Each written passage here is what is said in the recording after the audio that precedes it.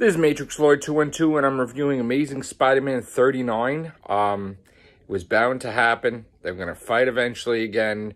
And it looks like J. Jonah Jameson and Spider-Man are having a big freaking argument, blowout, because now Jonah had exposed that Spider-Man was doing a covert secret mission for S.H.I.E.L.D., which blew Spider-Man's cover. But also vindicated him that he wasn't committing any crimes. He wasn't robbing a bank.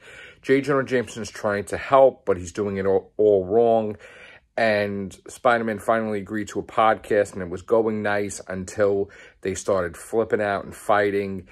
And then there was a secret wager going on in the casino above the sky that Chance was challenged to steal one of Spider-Man's web shooters.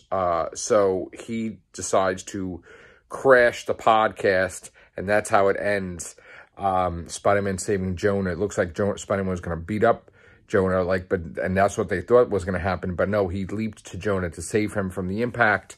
So now we're going to find out what's going to happen next issue.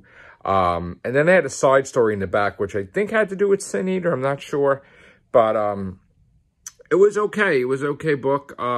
You know, it's building up for the next storyline, I guess, soon. I'm waiting for the Kindred thing, really. I know they've got this little banter back and forth right now, but I really want to see that. And I know it's coming. All right, guys.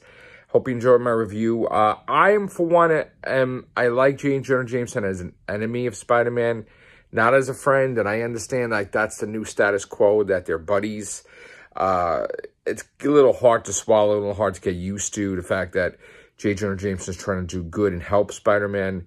But now that that's the case, I don't see them going back to enemies, even though they tease at it. You know, it's just a weird, how is this going to work out, I wonder, with them being friends or almost friends or something like that. I don't know. I like the fact that Chance is back. You know, I remember reading him in Amazing Spider-Man 298, I think it was. Was it 297? No, 298? Yeah.